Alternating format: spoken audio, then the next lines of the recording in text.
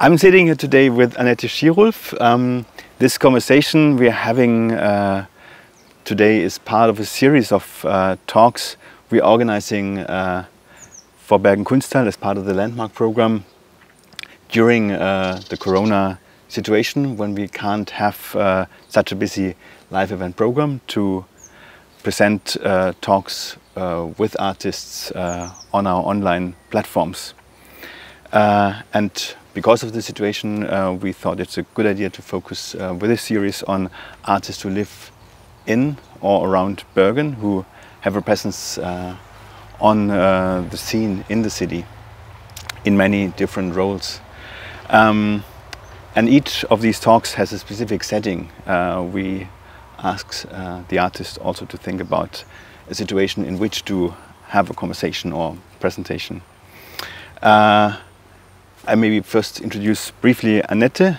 She's an artist, writer and curator. Studied in Bergen at the National Academy, at that time called Westlands Kunstakademie. Has an artistic practice, often working in print, and we'll talk about that later, what that actually means. Especially woodcut, but across a wide variety of other media too. Drawing, sculpture, artist books and installations. She's often working in collaboration or connection with her sister, Caroline Kierulf, who's also an artist. And she has exhibited widely, nationally and internationally. Shows that I've seen, for example, Manifesta 4 in Frankfurt in 2002. That's a long time ago. And two exhibitions, participated in two exhibitions in an exhibition space in Berlin that is very dear to me, After the Butcher. And has worked also as a curator, ran for many years an exhibition space, By the Way, from 1999 to 2007, and was curator of Momentum, the Festival for Contemporary Art in Moss, together with Mark Sladen in 2006. She was also the co-founder and editor of the art magazine Kunstjournalen B-Post, which produced thematic issues annually, I think, between 2006 and 2015. And we're sitting here today in a summer, complete summer situation. And maybe I have to ask, where are we actually sitting today?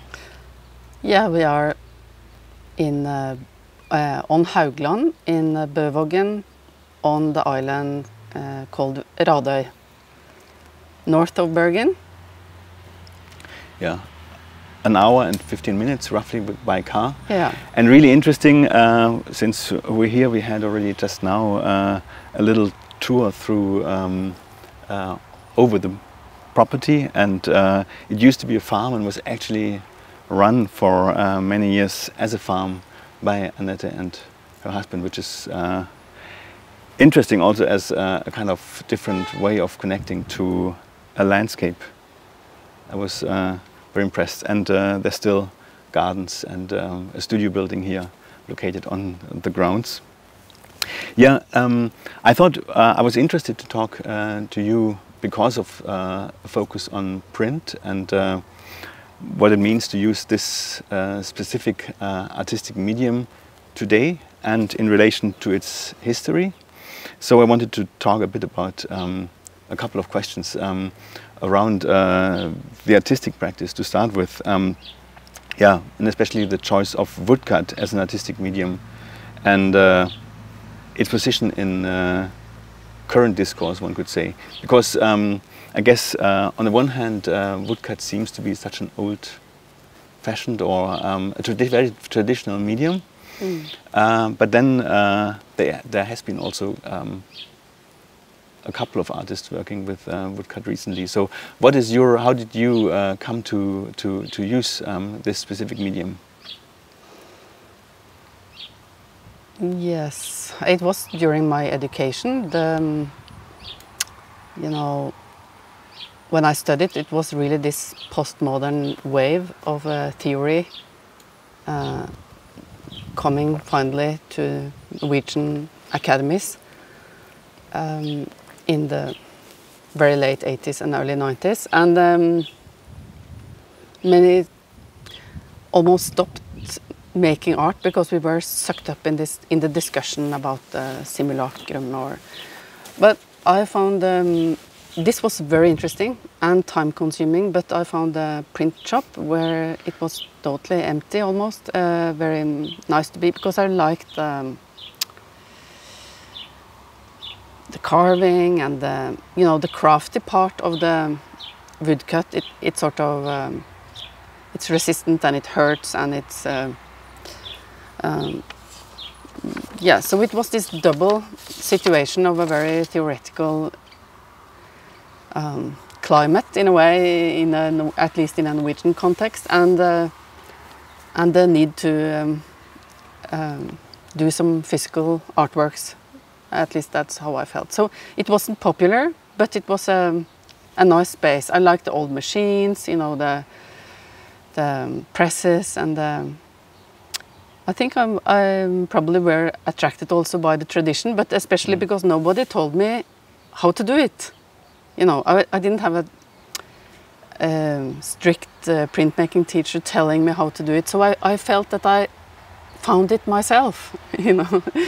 And that's and then you don't feel restricted by tradition. You just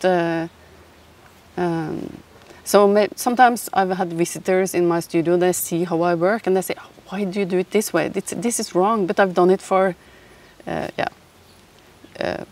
long time. So it was a very self study. Yeah. Yeah, I saw that somewhere you also quoted like with basically using print as like something that throws present-day production ethic into relief through the use of an early craft-based mass medium. So that's an interesting quote, because on the one hand, what you just said, the kind of that is actually very hands-on. You do it yourself. You can almost like reinvent the technique by making it, using it. But it also has this. That's another tradition as a mass medium. It's print, so it's something that isn't necessarily made for a unique piece, but it is connected early on to an idea of the mass medium, or and through that also to information technologies, like how to actually make things public. Yeah, that's something I saw more clearly after some years. Because for me the starting point was more the way woodcut had been used by Edvard Munch, or you know, the Brücke, the German expressionist, and I didn't dig into the history of the mass media as an early mass medium. Of course, it's there, but I got very interested in that, and also the how that could be, how you can draw on that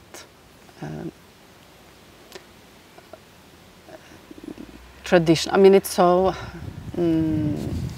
I think that is more in it's an interesting thought more than a real-time issue, because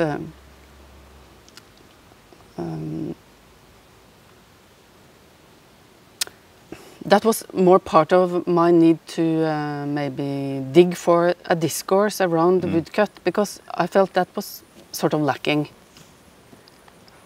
Yeah, there's something that that's quoted as an ongoing project, woodcut as a cultural critique, something you do in connection or collaboration with your sister as a kind of ongoing discursive framework for your work. Absolutely, and I was also looking for other artists, like you mentioned, that used printmaking or woodcut as a discursive tool, because it's not so interesting. I'm not interested in making many images. You know, I'm not so interested in the reproductive thing as a, let's say, commercial. It has this side that you can manifold an image, and it can be sold cheaper. You know, I like the idea that you can sell art cheaper to more people. Yeah, I mean, that's a nice aspect. Yeah. But there's also this other aspect with printmaking that that maybe has given it a low status. Yeah. And not seen as something interesting in itself, that it has this commercial side to it, or and there are, as you say, a couple of artists, not that many, but there are absolutely also.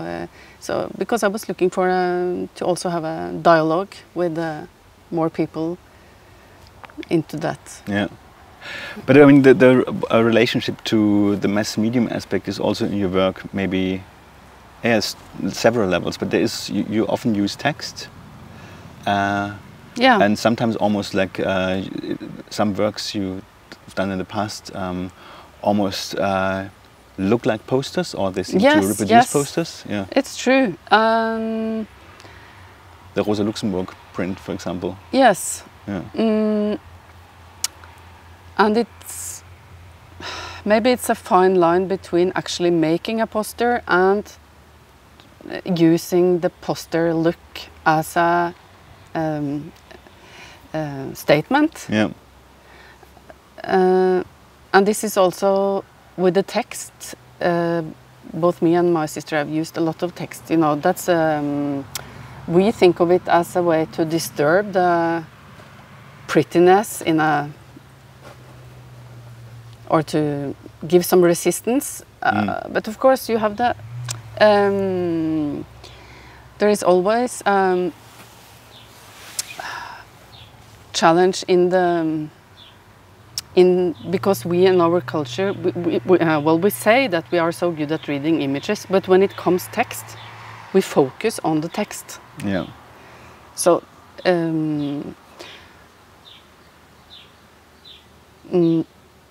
yes. So there is always, but this resistance is, or this, what do you call it, a problem? But it goes on being interesting. Yeah, it's interesting that you call it like basically like a way of messing up an image, because yeah, I guess I almost thought like some of the works also you use very clearly recognizable things in works, like the way that animals are used, for example, who have a very prominent place in iconography, and they also it's things that people can discover or recognize. There's often people or houses, so basically things that really relate very closely to everyday experiences, and so to me that had the text was also like a way of maybe playing or with meaning, but also being very conscious about using meaning in a quite direct way, which has again to do with maybe a certain tradition of printmaking and posters that yeah, it's true. We have been researching poster traditions, for instance, or and used, let's say, fonts that are or for a while I used fonts that was that I picked from old material, but but it's not. I try to combine text and image in a way that it doesn't really have a meaning, but it's so it's not a poster that tells you what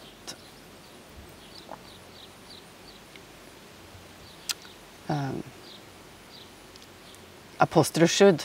But still the language is so strong, it often overruled you know, even if you play with it, the poster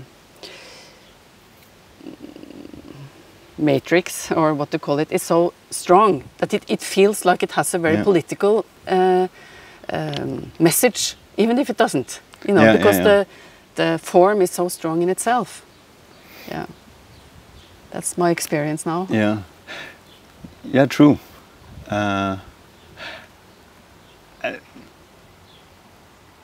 And I like that actually the kind of is a very conscious dealing with a kind of tradition of a mass medium without necessarily being a mass medium today. It's like, I mean, yeah, I guess if we talk about a function that poster once had, it's I don't know, Instagram or other websites are nowadays probably much more effective, but. There is still this, we know a kind of visual language, and that's interesting. And I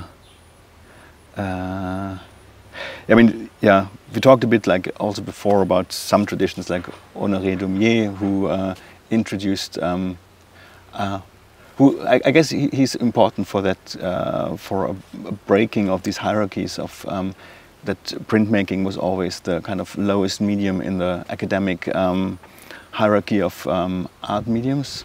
And he was focusing so much on printmaking that he kind of became mostly known for prints. And he also focused on yeah, reproducible images, magazines with a very political meaning.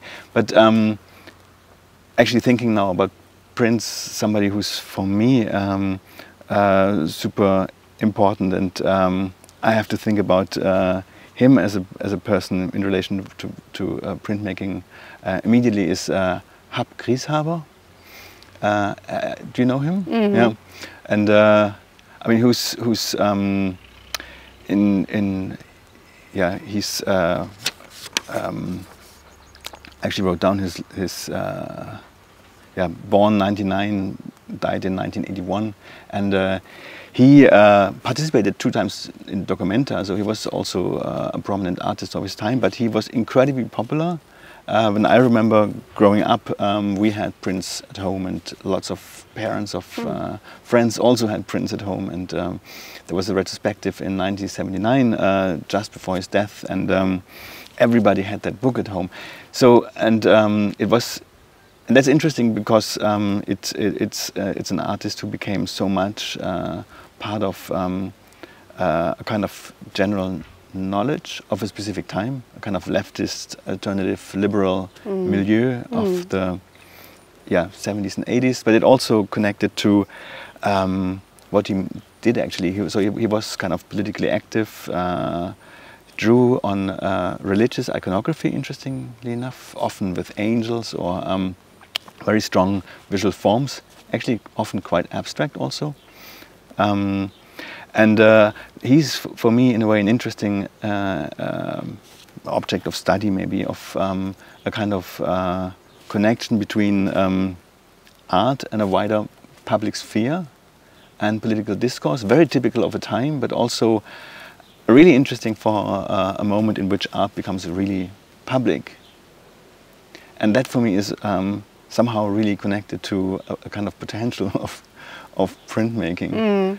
And maybe also what you said, that it's actually not so, it's less expensive than a painting, of course. Yeah, and I mean, maybe not in an exactly similar way that him, but there has been times through the 60s and 70s also in Norway where especially the silk screen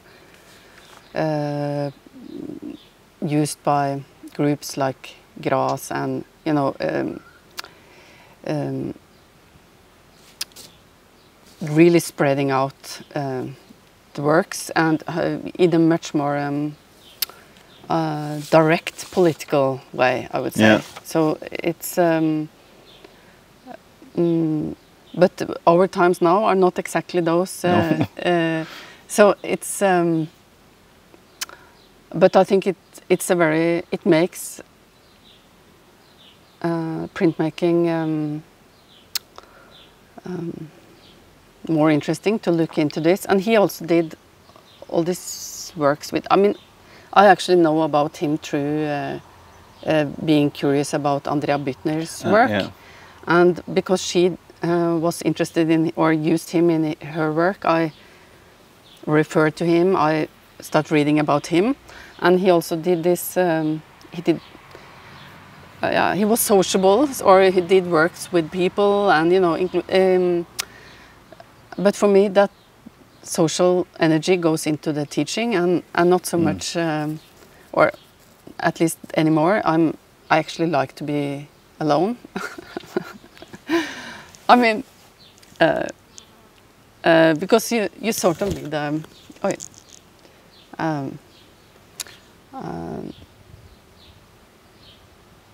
yeah, I guess I'm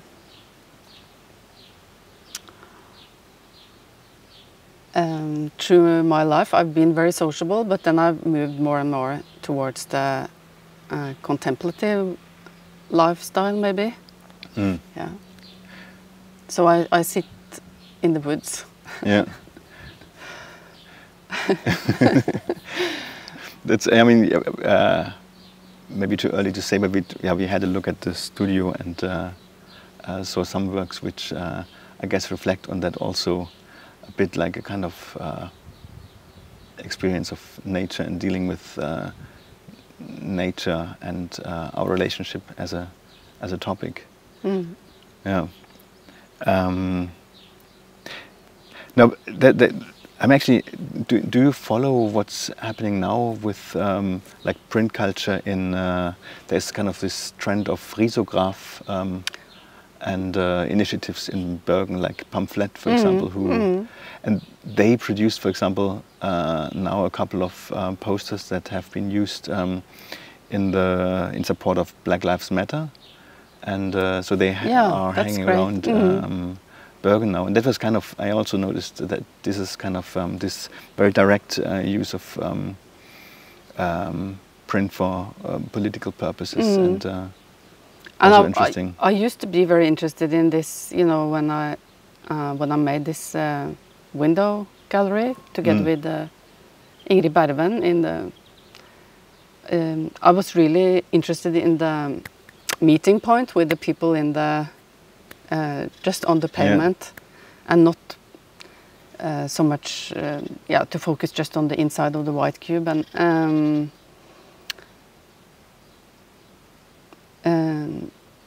so that period, I guess, was the most. I know that because I still meet people who tell me experiences from that. I know it meets people when it's outdoor like that. Yeah. Yeah. I actually also heard about the gallery space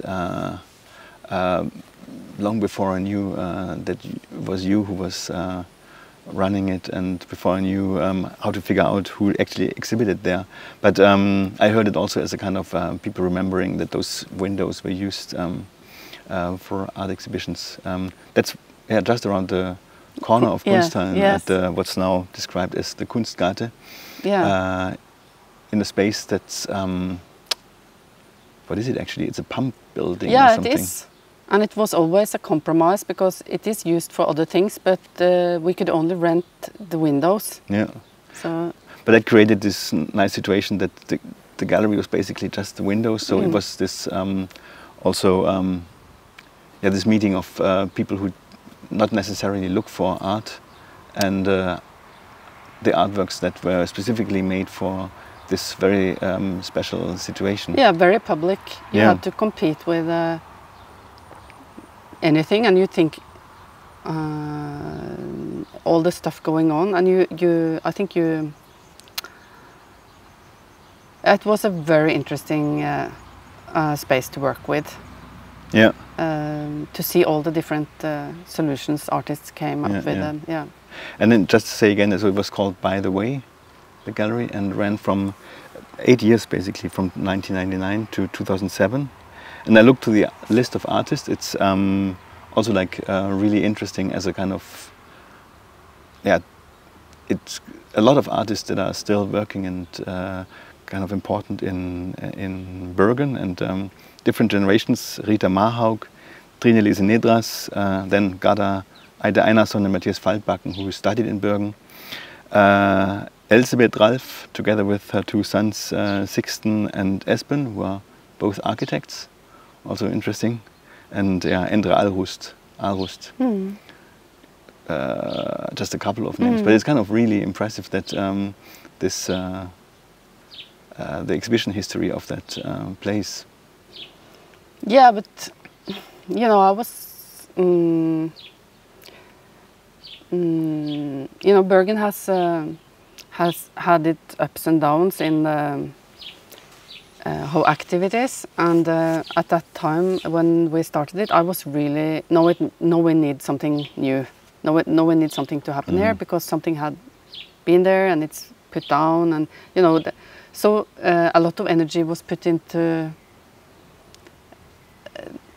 that gallery. So and that also, when you put a lot of energy, you get also back. So it's yeah, it was great. It was really. I missed it very much when it was finally put down. Because it was part of my rhythm for so many years, and having a small kid, I could not have a gallery where I could sit anyway. So it was perfect. Practical, yeah. Yeah, it was practical. Of course, everything is also practical. I mean, it has a practical side. Yeah. And you have to, you can be ambitious on a stamp, on a tiny stamp. That's possible. Yeah. Was there, or ambitious, or you know, you can do things even in with limitations. Yeah. But it was a good location. It's perfect location, but you know, the location was also time to negotiate, and luckily there was a poet that also had a job in the Bergen kommune in that section, because you know yeah, well, anyway, I won't go into that, but no, but I thought it was interesting to actually realize the connection between this kind of window situation of the exhibition space or the exhibition program and your own artistic practice, that it's really also about these kind of interfaces between viewer and artist. This kind of question of like, how does something get public or is seen, which in your own work is much more about maybe related to the medium or the way that images and texts are used, and in the gallery, of course, as a kind of organizational, institutional form, this specific gallery that just consisted out of windows. And then maybe a work that's kind of yours that sits, also connects to that. You made also a couple of artworks in public space, and you're actually currently working on a new one in a commission, a building commission, not necessarily classic public space, but so it's also like a strand in your work that commissions for public spaces or buildings, and a work called Veivisere. Yeah. So that was a good. I have to restart the camera. That was a good place to. I wanted to talk also about a public artwork you made, because it somehow adds maybe to the discussion around your print work and the gallery that you ran. A public work made for a wall at Georg Johansen's Place called Veivisere. And I was interested in that because it's almost a bit like, I mean, it's again like you're using text, and this it's quotes by Georg Johansen, but it activates a space as a place for reading. And I had to think about wall newspapers and these very simple ways to use space for reading and as a place for information, basically. What was the story of that? Me and my sister Carolina, we got this commission to refurbish. I mean, it's already called Georg Johansen's Place, and it's been a piece there from before, highlighting some of his quotes with paint, but the paint was, you know, after years it needs redo, or they wanted to redo it and or refurbish it, and we really love Georg Hansen. He's so easy quotable. And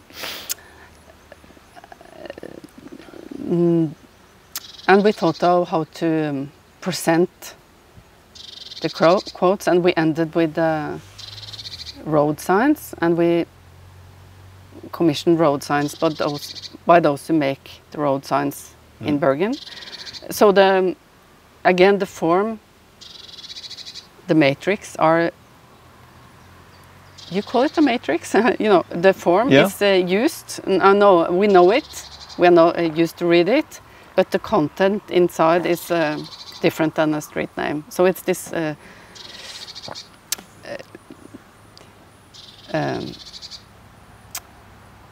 I would like to combine the, and they are, yeah. They even shine up in the dark with, you know. That is reflective material. Yeah. That's beautiful. And yeah, but this work was made in close collaboration with the trust or the committee that take care of his work, and especially what quotes to use. So our job was more to find the visual solution, or the artistic solution. Yeah. And you know, it should also be able to take the weather, and it's all these things you have to think about outside. Yeah. Yeah, and it needs to. Public artworks have come with a lot of conditions. It needs to be able to stay in good shape for a longer period of time. Yeah, in this case, there was no.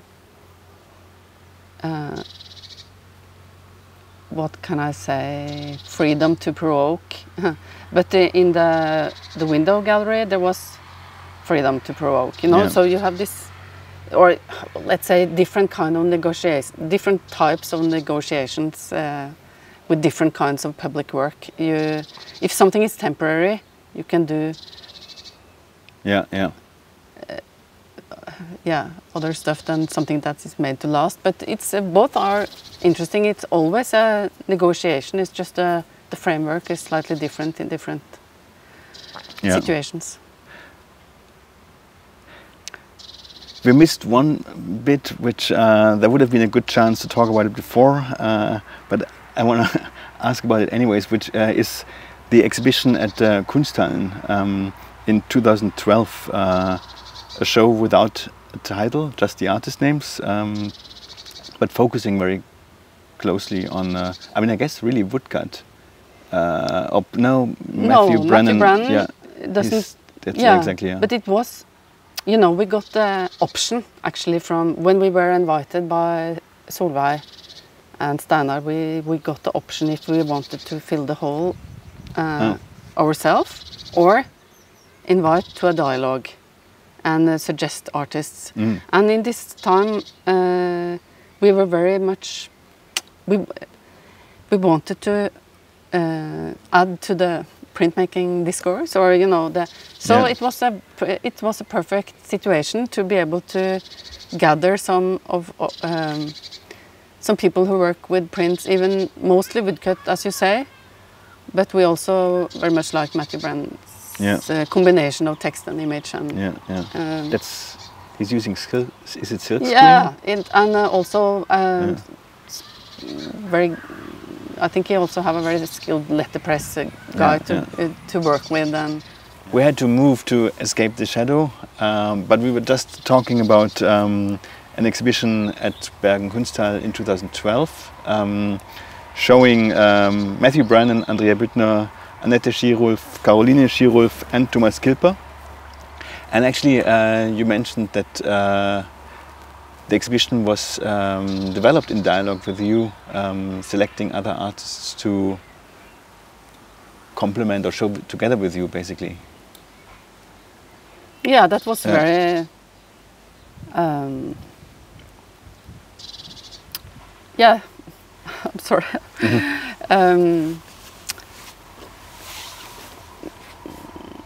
Yeah, that was the starting point. But then it was. I mean, we were not curators or anything. It was a more, you know,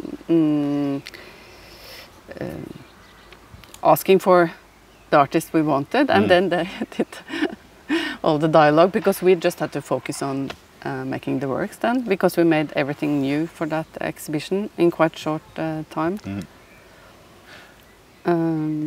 Yeah, and we had some.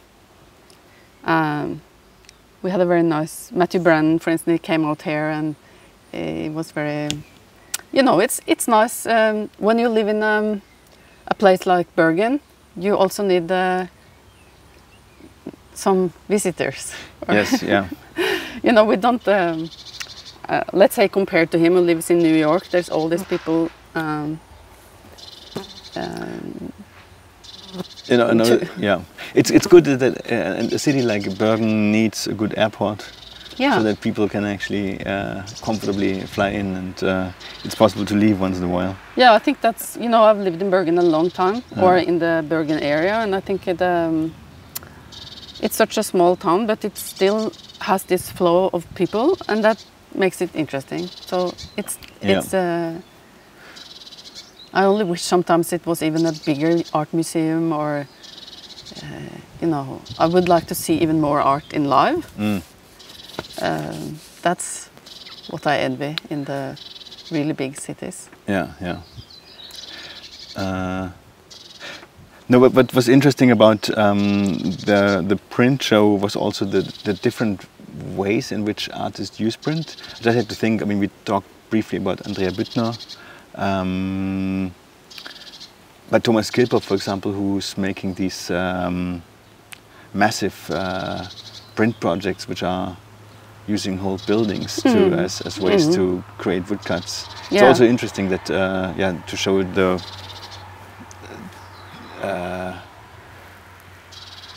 from the intimate, you know, it can be from the intimate to the very large, what you call monumental in a way. So it was this. I mean, I also like prints being shown in the book format. You know, it has.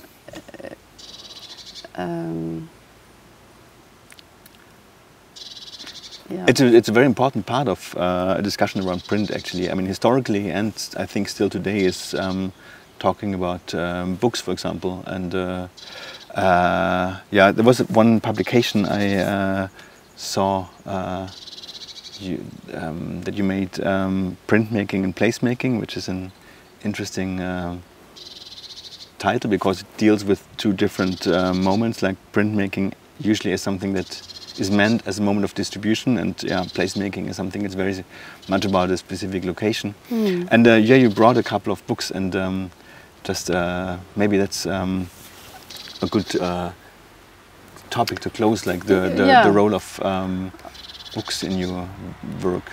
Yeah, it's my husband that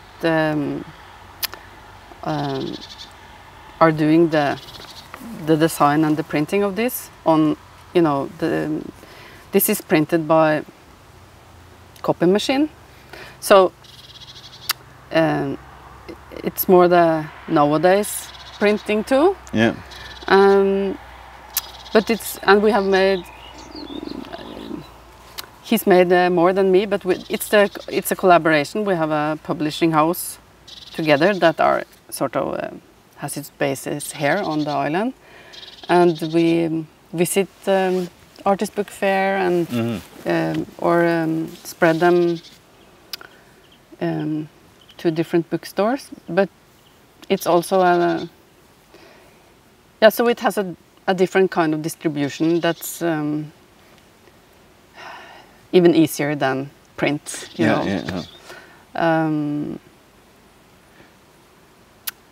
yeah, so placemaking, I think it's very important in my practice as in my life. You know, like the things that I worked with, also besides my art, with the magazine Kunstjournalen or the gallery, both based in Bergen. It's also it's very conscious about the place making, reaching out, but still making something in.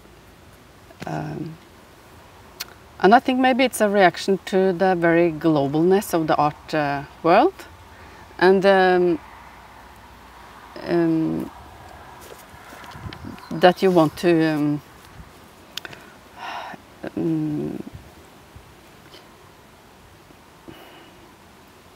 I like to be on the fringes, so to say, but it gives you also room to create the institution and not just the product, or what do you call it. You know, it's or to contribute on different levels.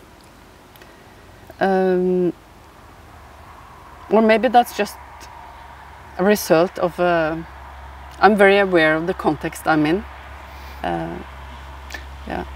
I mean, I guess in Bergen, it's like Bergen has a size in which it's possible to start something and it becomes actually important, or it has a legacy and it draws people. It means something for people who participate, either as active participants or as audience or so.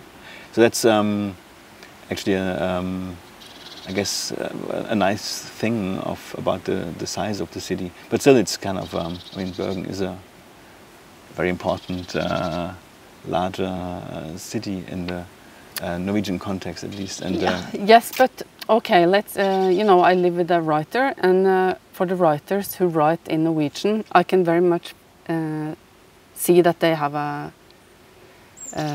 milieu for their art, which is not the same as the fine art are more globalized. Yeah. So there is differences in the cultures of art, and I think this has fueled some interest in me, not just to work on my own art, but also work on the milieu or the surroundings. How do you work from here? Is there something because this is very specific or special. I mentioned in the beginning the aspect that this was actually a functional farm not too long ago. It's different now, but still it's not just idyllic, it also has a very different relationship to nature, and maybe even much less of kind of artistic context. How do you work with this? I think that's also a part of the placemaking, and that's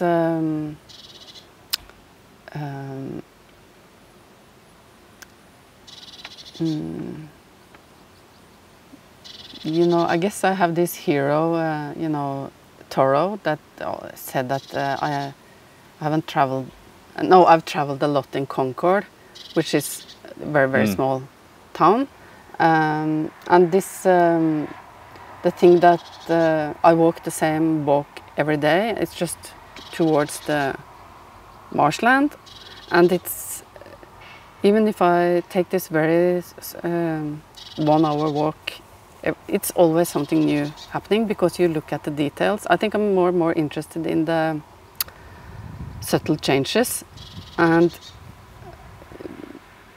that there is a world just in, you know, in a square centimeter in the earth down here. It's all kinds of beetles and